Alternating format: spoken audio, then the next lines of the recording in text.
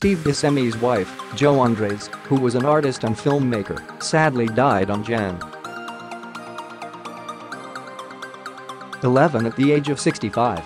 Here's everything you should know about her. Jo Andres, 65, who was married to 61-year-old actor Steve Buscemi, of 30 years, sadly passed away on Jan.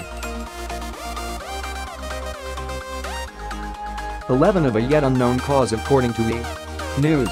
The couple stepped out for what would be their last public appearance together just 7 months ago in New York City, and the news of Jo's passing has shocked many in the creative world. Here are 5 things you should know about her. 1. She was known for her work as a filmmaker, choreographer, and artist.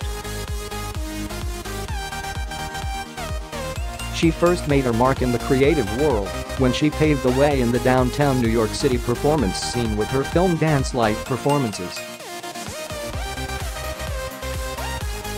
They were shown at popular places such as the Performing Garage, La Mama etc., and the Collective for Living Cinema.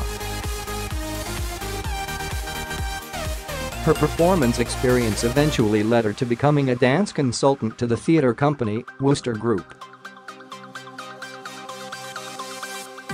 2. She has an impressive educational background. It includes a Bachelor of Fine Arts in Dance from Ohio University in 1980 and a Master's of Fine Arts in Film from Ohio University in 1984. 3.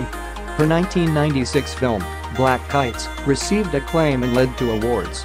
The film, which was her directorial debut, aired on PBS and was accepted and played at some of the most prestigious film festivals in the world, including the Sundance, Toronto, and London film festivals. 4. As an artist, she presented some of her work in various places. Some of these places included universities, museums, art colonies, etc. She also created cyanotype photographs that she posted to her website. 5. She had 1 child. Jo welcomed a son, Lucian, with Steve in 1990. Our healing thoughts go out to Steve, Lucian and everyone affected by Jo's passing during this sad time.